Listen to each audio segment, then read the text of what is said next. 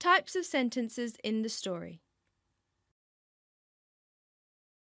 In this story, there are 3 types of sentences: affirmative sentences, interrogative sentences, exclamatory sentences.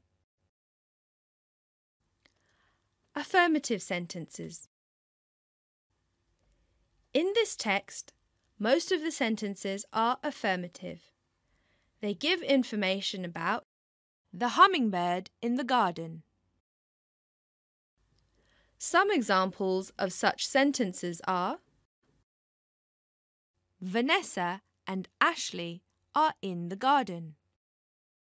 Suddenly, they see a small hummingbird. These sentences end with a full stop.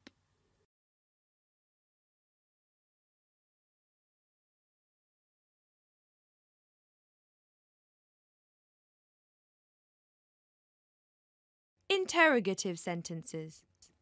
An example of such a sentence in this text is: Do you know that hummingbirds help pollen get from one flower to another? This sentence asks a question to find out something. It ends with a question mark.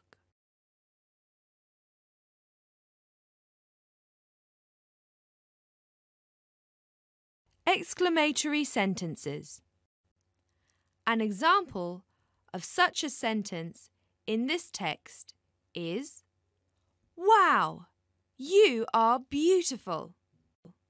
Exclamatory sentences express a strong feeling. They are spoken and read with a strong feeling. Such sentences end with an exclamation mark.